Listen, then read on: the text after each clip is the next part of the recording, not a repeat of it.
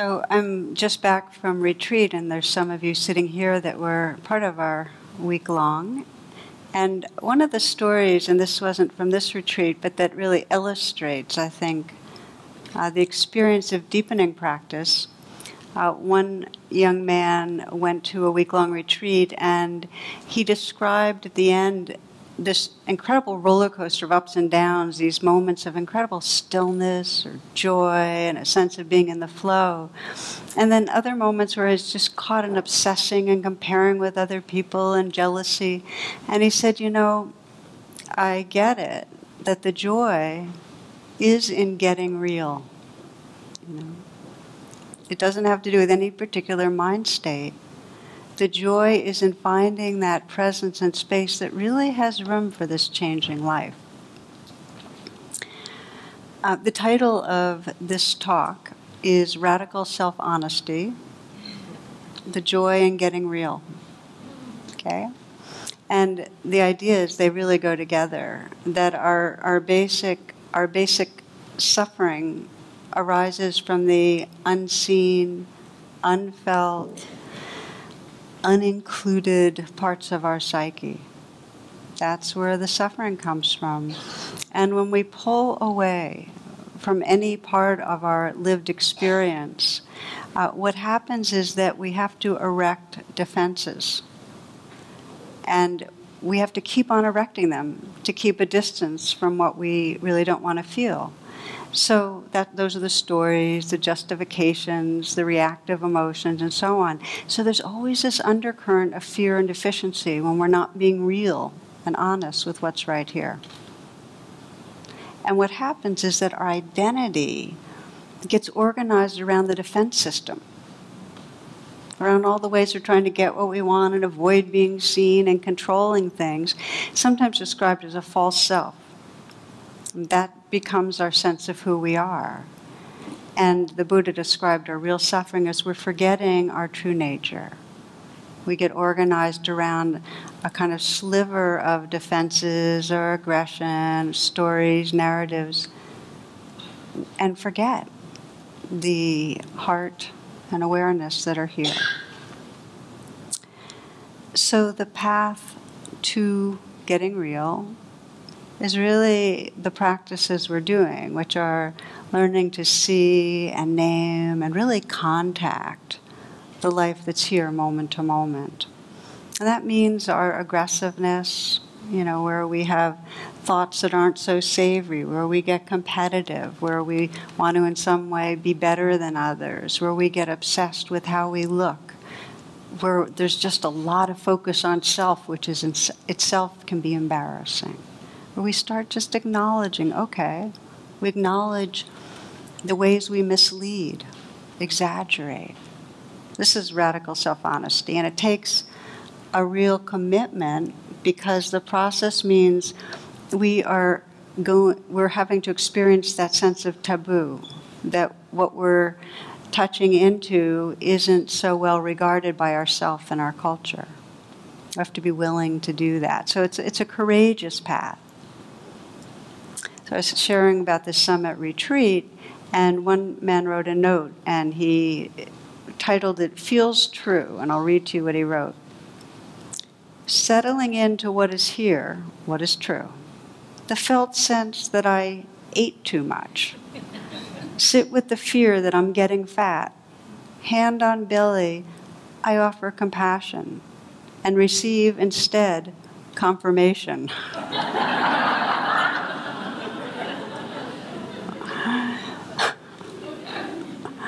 I remember the first time I went to the Insight Meditation Society, there was a sign up, and it was a quote by Lily Tomlin, which is, self-knowledge isn't necessarily good news. So I want to share a classic fable. Some of you will remember this from a few years ago that I think gives us really good guidance in getting real, getting honest with the more challenging layers of our psyche. And in this, it's a story about a monk that lived in northern India. He was known as a kind of a brother of mercy. He was a healer, and a healer who could really breathe with people and hold a space of deep kind of acceptance that allowed people just to unfold themselves because they felt his good heart.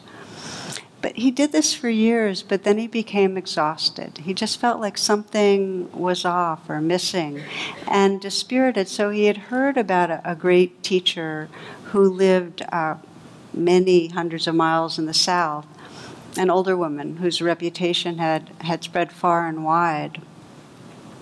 She was a Buddhist nun, and he decided he was going to go visit her. Her reputation was she was profoundly laser-like deep in her insights and her capacity to guide people to really contact truth. So he goes off to find her, and he walks. He does it it's a walking pilgrimage, and the first night he goes to a temple where many other pilgrims stayed, and he encounters an old nun there, and he tells his story, how he became dispirited in his practice and exhausted without inspiration. And she was sympathetic to his situation. She offered to guide him to the residence of this great teacher that he was seeking. So they arrive at the edge of a bustling village and are warmly received because the old nun had been none other than the much-loved wise woman he was seeking. Over the years, she taught him how to empower others by allowing them to discover the nature of reality, how they could contact and cultivate a deep understanding by really diving into just what's real and true in the moment. So, many years later, as she lay dying, she beckoned him to her side, and she said, "There's something I never told you. On that day we met, I too had lost heart. I was headed north seeking a great, compassionate healer I had heard about." Then she smiled and squeezed his hand and peacefully passed away. So how might we understand this? How do we sense these two qualities? They really were part of a whole. Their qualities they brought to others, they were really part of each other. They belonged together. And the old nun represented to me this path of radical self-honesty, of having that courage to really look at what's true and name it and acknowledge it and open to it. And the monk had that quality of radical self-acceptance, where whatever was seen was held in compassion. And we need them both. There's no way that we'll be really honest with ourselves, really contact truth, unless there's some space that's forgiving, tender, kind, that can hold it. We need them both.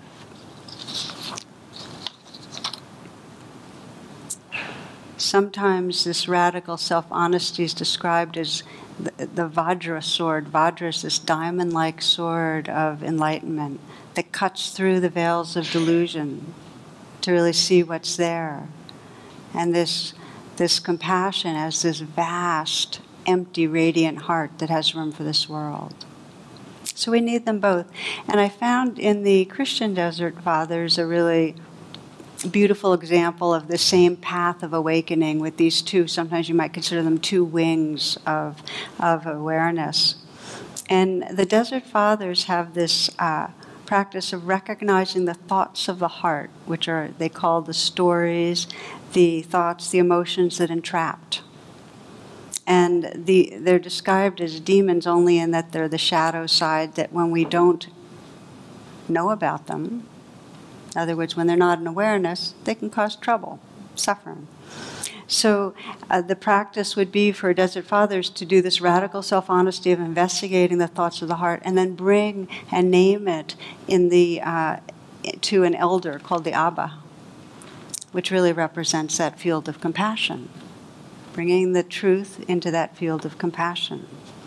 The understanding was when the heart is open to the light of truth, when there are no secrets, the demons have nowhere to hide. They can't begin stirring up obsession and, crafting their illusions. So we become more transparent, open to the divine light. I think we'd find in any great path, any path of reality, of true insight and heart, these qualities of radical self-honesty and radical self-acceptance. And I love the phrasing, we become more transparent as we wake up. The light can shine through. So one of the metaphors for how the veils arise and how we get caught in a kind of more diluted egoic state is, of course, Garden of Eden. And the Desert Fathers, their understanding was the fall was not disobedience. The fall into egoic state was because Adam and Eve hid. Okay? It wasn't, okay, so eat the apple, but it was the hiding. And they believed that, originally we're innocent, naked, not covered over, and then believing in badness, we have to cover ourselves over, disguise ourselves, pretend, develop strategies to protect and defend. I thought that was an interesting way to frame it. And it reminded me of this story of a little boy who opened the old big family Bible and was fascinated with it. He's looking through those old pages, and then something fell out of the Bible. Picked it up and looked at it closely, and it was a leaf from a tree that had been pressed between pages. "Mama, look what I found," he called out. And the mother said, "What do you have there, dear?" And he said, with astonishment, "It's Adam's suit."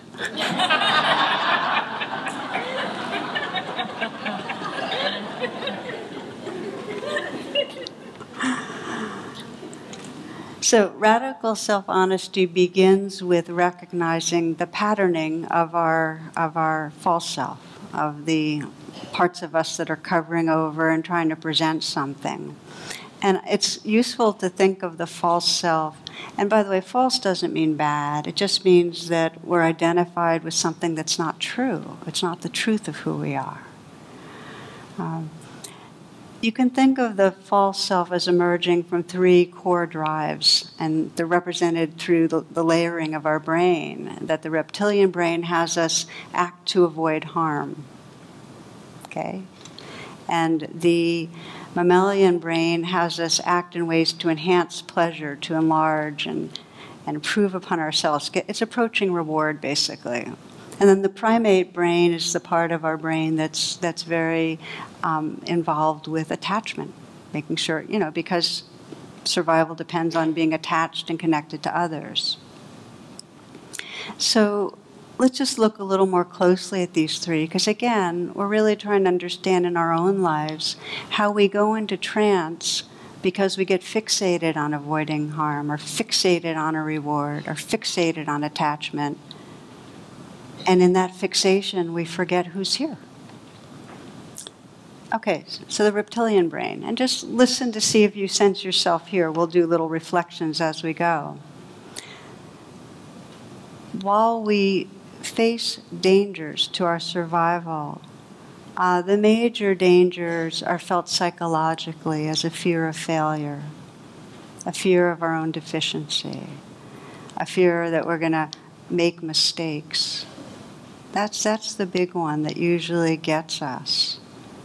There's a story of a reporter who asked a bank president, very well known in the business world, "Sir, what's the secret of your success?" And the response is 2 words. Okay, what are they?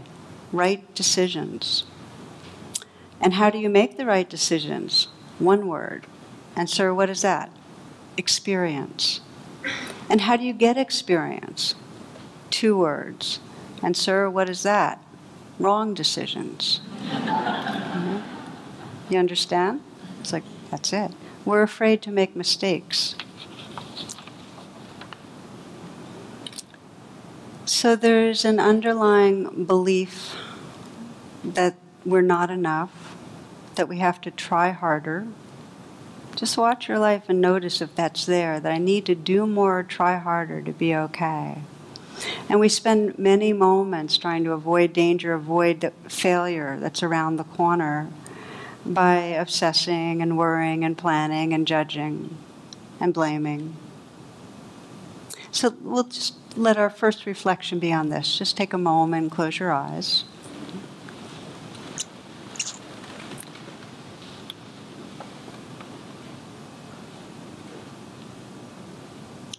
And reviewing today, or perhaps the last few days, just notice when your mind, your behaviors were occupied or driven by the fear of danger, that something was going to go wrong,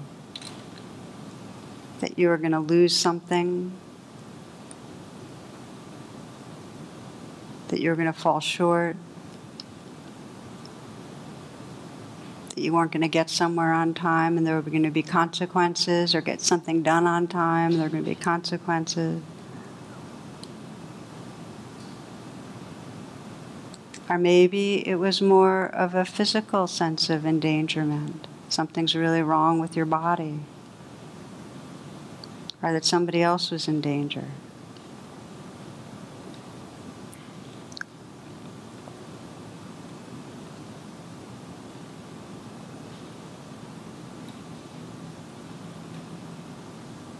And if you have one example in your mind of where that insecurity was driving you, the fear was driving you, you might take a moment to kind of go inside that situation.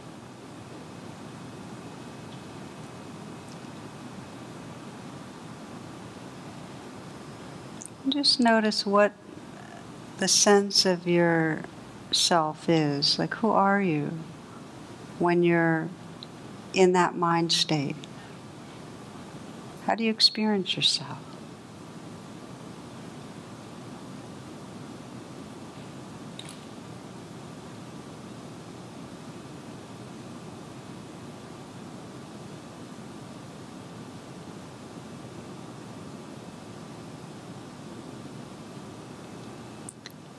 You can continue meditating, just listen for a moment that the second area, the mammalian brain, has to do with seeking rewards. And you might reflect again through the last few days, how many moments were you in some way pursuing something? Food, sex, comfort, some mental reward, beauty, money, possessions. And it's part of the job of the survival brain to seek enhancement, advantage. When was that so?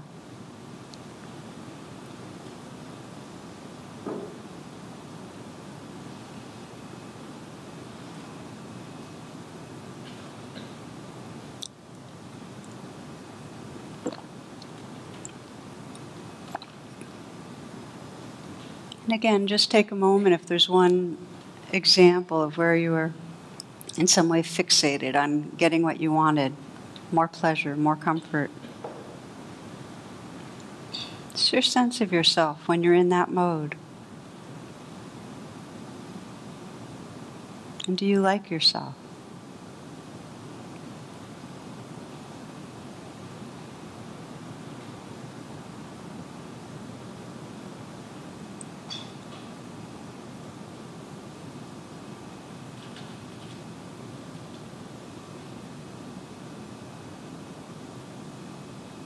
Open your eyes when you're ready.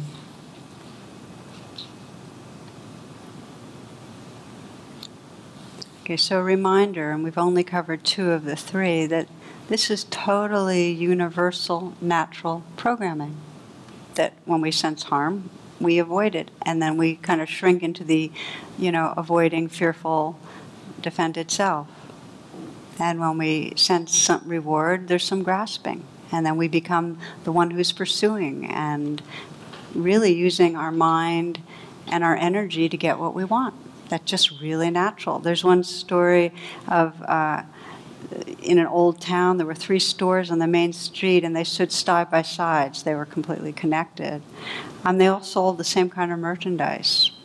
So one day the owner of one of the stores on one of the ends put up a sign saying rock bottom prices. And this prompted the store owner on the other side, farthest side, putting lowest prices in town.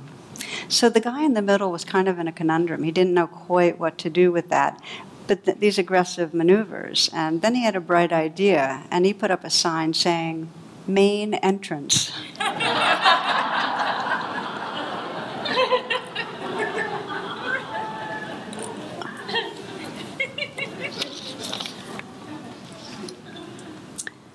So the third area are strategies for attachment, and they often involve strategies to get attention, strategies to get approval, to be important, to be special. The more early unmet needs, the stronger the strategies. And again, if we add a judgment to it, then we're just adding on to, the layering. But just to be honest, okay, so how am I seeking attention, seeking approval, fixating? So we begin to scan our relationships and notice, when am I wanting something from another person? When am I wanting something? And you might, again, just close your eyes for a moment. And this is the primate brain that's very programmed to do what's necessary to feel secure bonding. You might think of a recent time when you know that you were wanting something from somebody, wanting their approval, their attention, wanting them to be attracted, wanting them to be impressed. And take a moment when you sense a place like that to step inside the who you are when you're in that mode, and just sense it. This is part of the trance. This is the false self that we get identified with.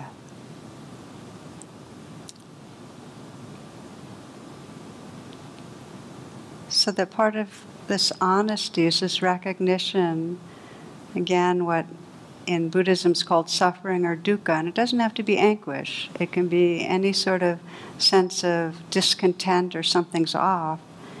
That when we're in these modes of wanting or trying to avoid harm or seeking reward, and we get caught in them, when they're outside of our awareness, okay? They're natural, but when they're outside of our awareness, they are like veils that keep us from realizing who we really are.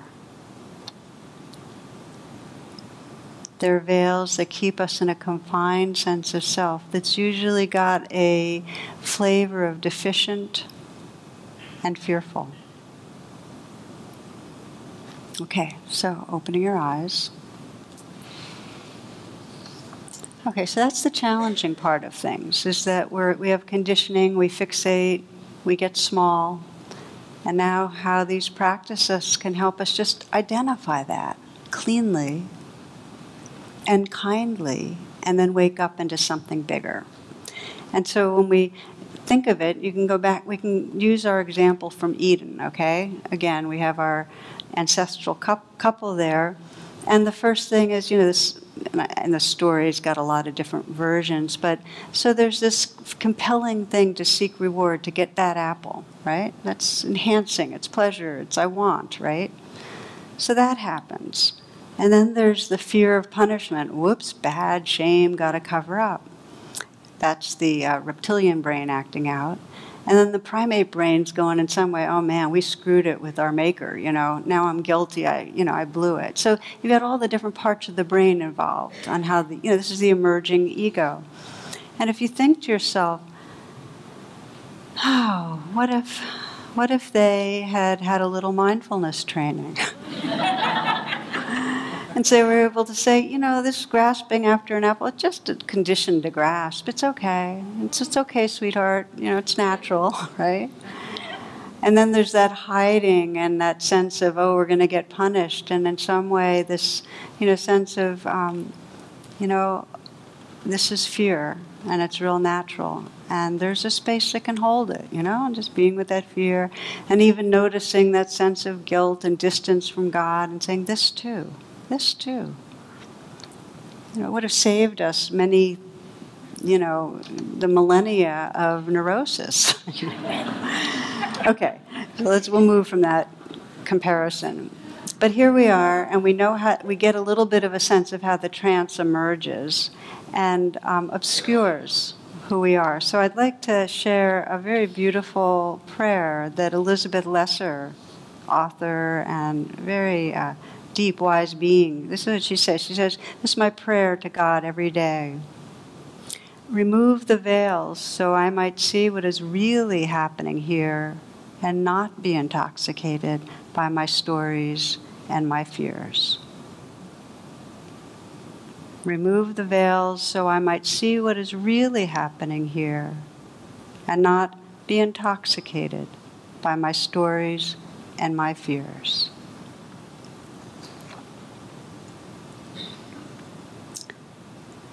So in that spirit, that's really the heart of this practice, that we care about reality, that the only safety is reality, the only healing is reality.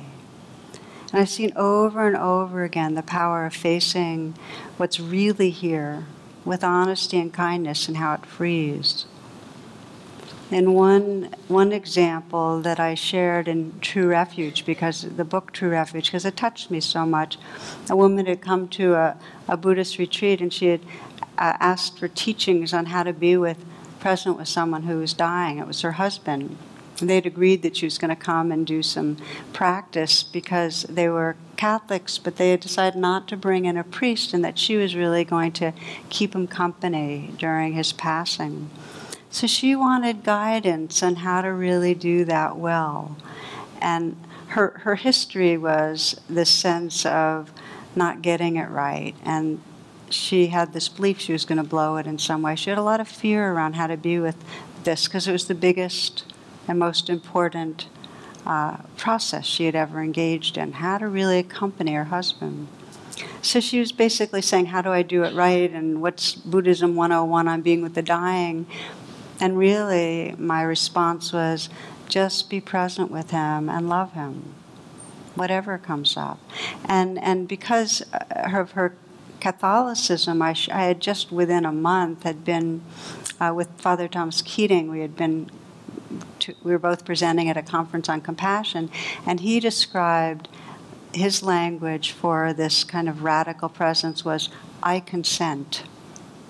Whatever comes up, there's this honesty of really recognizing it, I consent. It's like saying yes in a cellular way. So I shared that with her and heard from her several weeks later, and here's what had happened for her. She said, she went through a process where she tried to say I consent and open to things, but she did say one morning he brought up, that he didn't have too long, and she said, oh, hon, you're doing really well right now. Let me make you some tea. And in that moment, she felt like 1,000 miles of distance opened up. What had she done? She denied, turned away, right? So while she was making tea, she had the prayer, please, may I bring presence and love to what's happening. And she said after those moments, whatever would come up, the fear, she'd say, she'd really contacted I consent. The feelings of doing it wrong, okay? I feel that, I consent. Her grief, the deep, deep grief, kept doing that. And she said, when I allowed myself to pause and come home to presence, I did know how to be with him. She intuitively sensed how to offer him whispered words of encouragement and caring touch and to sing to him and when to be really quiet.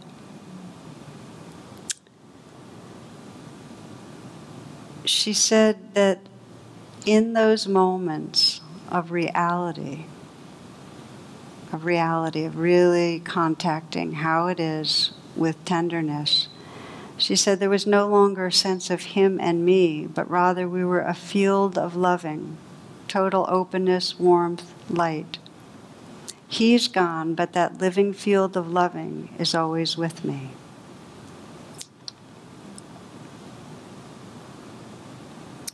So this is the gift of radical honesty and radical acceptance of what comes up.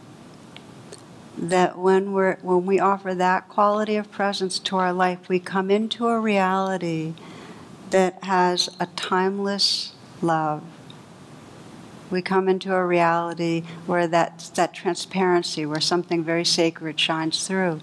And whether somebody's alive or somebody's dead, we're in touch with something that is bigger than the coming and the going. That is what's possible.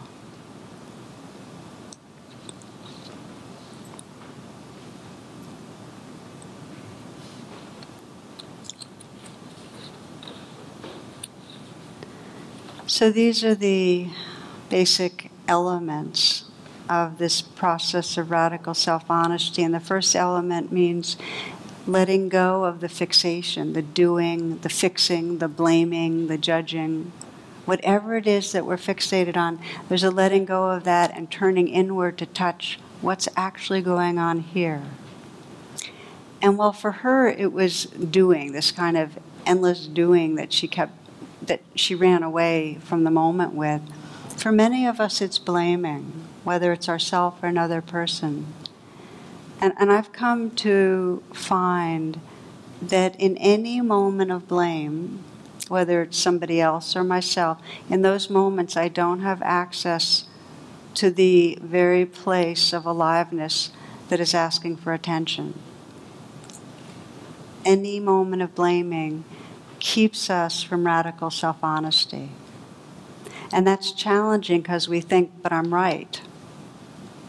But that doesn't matter. There's still something that wants attention that if we don't pay attention to, we can't really be at home with ourselves. The biggest challenge to self-honesty is a belief in our own badness. Yes, we judge others, but it's the fixation on something's wrong with me that keeps us from being honestly with what's deep down in us. We think that self-judgment, there's something a little bit like high-minded about it, like we're judging ourselves to improve ourselves and we're on our own case in a good way. But any judgment, any perfectionism prevents us from seeing what's here clearly. It takes us away from our own being. We can't be honest. One man that I was working with some years ago shared with me his deepest shame, where he just felt wrong and bad. And it was that he disliked his teenage stepchild. And it's very hard for him to tell me that. He said that this young person had, tantrum still, was angry, was rude. He cared about him, he had some compassion, but he really didn't like him. And he was tormented by his own feeling of badness. And he felt like his aversion hurt his wife, who had her own challenges, and trying to not be reactive. And he couldn't talk about it to her, to anyone. He even thought I would judge him when, to come to me and say, I don't like my stepchild. And for me, I was just struck with the sadness of his suffering around something that's just part of our natural conditioning. When something's really unpleasant, we get aversive. We can't help it. Just the way we're wired. So, so many parents struggle with feeling dislike towards their children. They can love them but not like them, and guilty about it. And so many children feel guilty and bad about not liking their parents. In fact, the guilt gets in the way of touching the love that's there. So anyway, with him, I basically said what I'm saying now. I said, it's not your fault. It's just happening. Not like you decide to put it on the switch of dislike. It just happens. And when I said that, it was like this release could happen. He really started crying because he had been living with this very toxic sense of shame. So he talked to his wife, and she had the same thing going on. So they were able to really hug and hold each other. And in fact, by naming it out loud, by getting real, they had more space to then respond with some equanimity through a very difficult phase of this young man's life.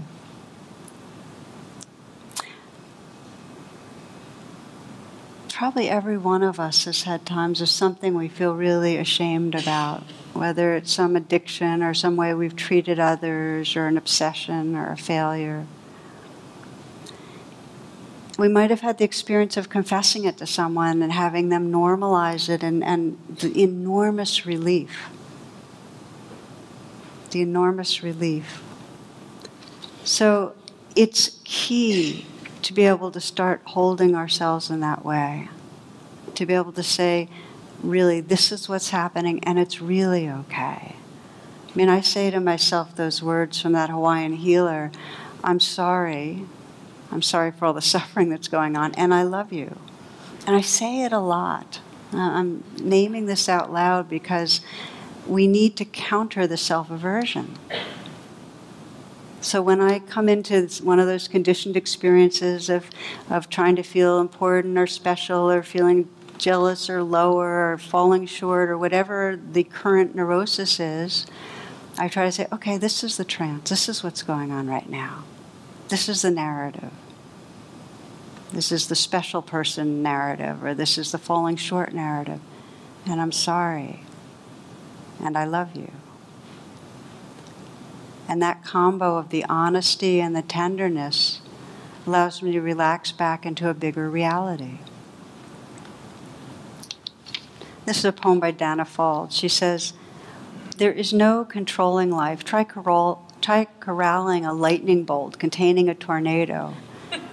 Dam a stream and it will create a new channel. Resist and the tide will sweep you off your feet. Allow and grace will carry you to higher ground. The only safety lies in letting it all in, the wild and the weak, fear, fantasies, failures, and success. When loss rips off the doors of your heart, or sadness veils your vision with despair, practice becomes simply bearing the truth. In the choice to let go of your known way of being, the whole world is revealed to your new eyes. In the choice to let go of your known way of being, the whole world is revealed to your new eyes. So this is the practice that requires real courage and intentionality, because our conditioning is to keep doing the old patterns, to not look at the places within us that are caught in a certain kind of trance, that are living behind the veils.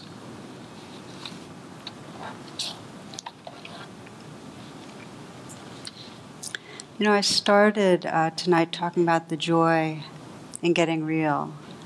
And there's different expressions that arise as we start facing what's here and opening to it. And there is really a freedom that comes. And you can imagine it. I've talked to so many people and said, well, what is it you really long for?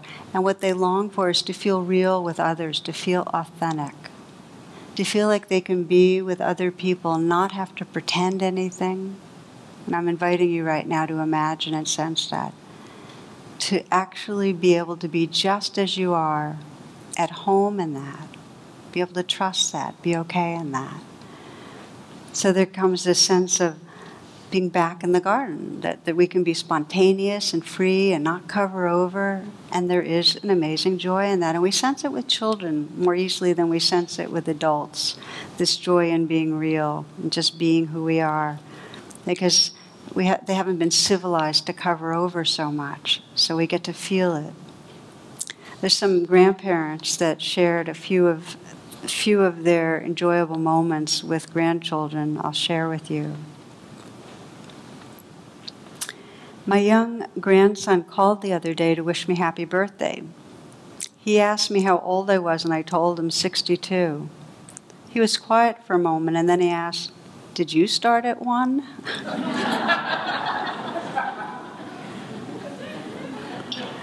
A grandmother was telling her little granddaughter what her own childhood was like. We used to skate outside on a pond. I had a swing made from a tire. It hung from a tree in our front yard. We rode our pony. We picked wild raspberries in the woods. The little girl was wide-eyed taking this in. At last she said, I sure wish I'd gotten to know you sooner. I didn't know if my granddaughter had learned her colors yet, so I decided to test her. I would point out something and ask what color it was. She would tell me. She was always correct. But it was fun for me, so I continued. At last she headed for the door, saying sagely, Grandma, I think you should try to figure out some of these things yourself. Oh, just one more, okay? These are fun. When my grandson asked me how old I was, I teasingly replied, "I'm not sure." "Look in your underwear, Grandma," he said. "Mine says I'm 4 to 6.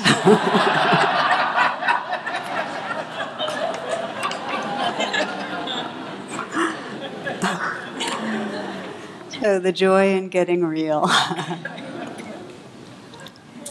Thus far, I've mostly spoken about getting real with ourselves.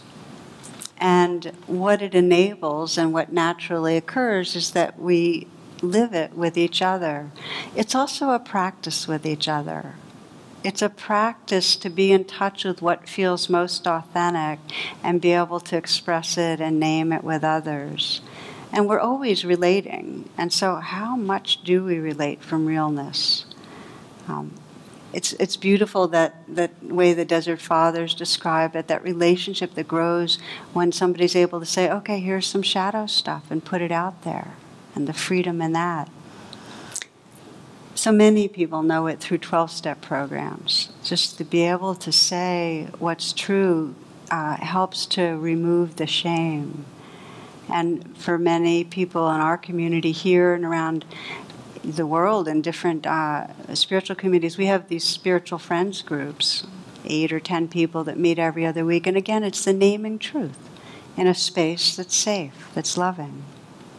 We learn to do it in therapy, and we learn to do it with friends and with our partners. Adrienne Rich writes this. She says, an honorable human relationship, that is, one in which 2 people have the right to use the word love, is a process of deepening the truths they can tell each other. It is important to do this because it breaks down human self-delusion and isolation. So part of removing the veils happens when we're with each other and needs to be practiced there. Now, this is not the honesty that we sometimes describe as, I'm going to speak my truth. That often is an excuse to express our anger. Do you know what I mean? We haven't done the process yet of the self-honesty that gets under the anger to where the vulnerability and care is. So we're speaking from a layer that's been unprocessed. And what happens is when we speak our truth, and our truth is an unprocessed layer, then what comes out, which is blaming, creates defensiveness. So we don't end up getting the results we want. It doesn't further understanding. So we're talking about authentic truth-telling, which is really huge self-honesty, recognizing our wants and fears and naming that vulnerability without blame from the heart. And what I've seen over and over is the more one of us does it, it creates safety for another. Mark Nepo, we waste so much energy trying to cover up who we are when beneath every attitude is the want to be loved. And beneath every anger is a wound to be healed. And beneath every sadness is the fear that there will not be enough time. When we hesitate in being direct, we unknowingly slip something on, some added layer of protection that keeps us from feeling the world. And often that thin covering is the beginning of a loneliness, which if not put down, diminishes our chances for joy. It's like wearing gloves every time we touch something, and then forgetting we chose to put them on. We complain that nothing feels quite real. In this way, our challenge each day is not to get dressed to face the world, but to unglove ourselves so that the doorknob feels cold and the car handle feels wet and the kiss goodbye feels like the lips of another being, soft and unrepeatable.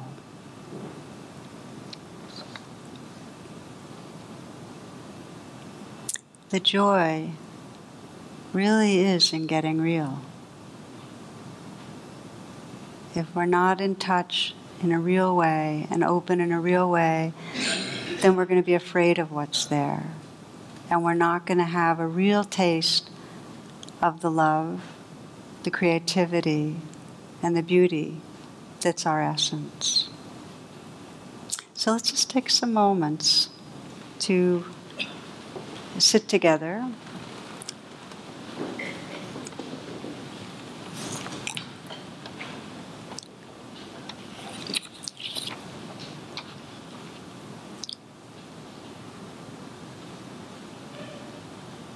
And just feeling in your own words, as a mental whisper or prayer, your aspiration to connect with what's true, to remove the veils, to be more transparent, so that that light of the divine, that inner radiance can shine through, so that we can see it in ourselves and each other and in all of life.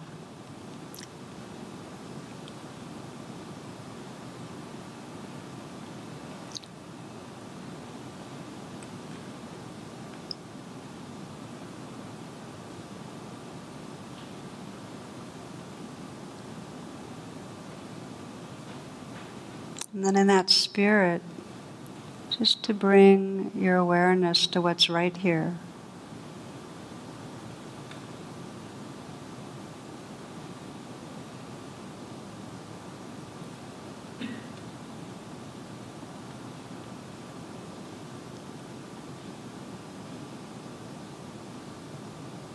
To the feelings of sensation, to the mood that's right here.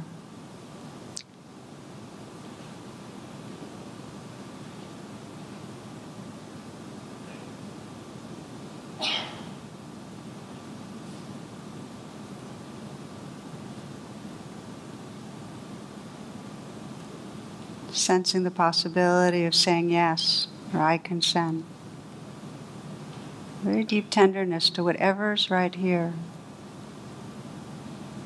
It's very difficult. You can send a message of comfort, like I'm sorry, and I love you.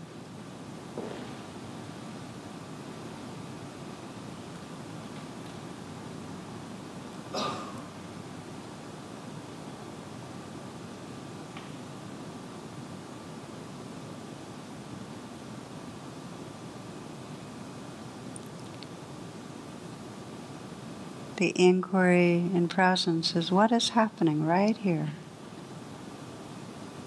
Can I let this be?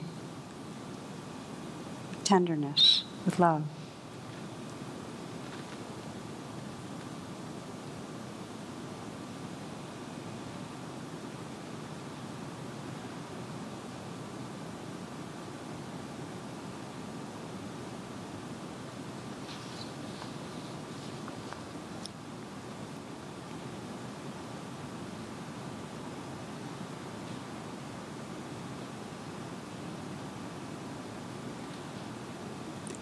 The only safety lies in letting it all in, the wild and the weak, fear, fantasies, failures and success.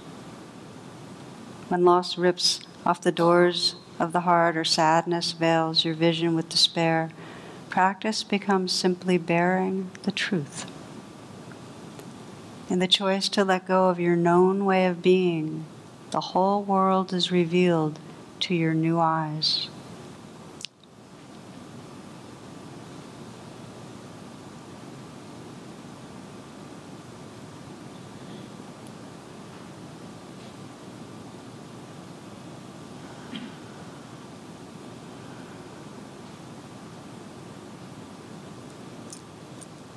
Namaste, and thank you for your attention.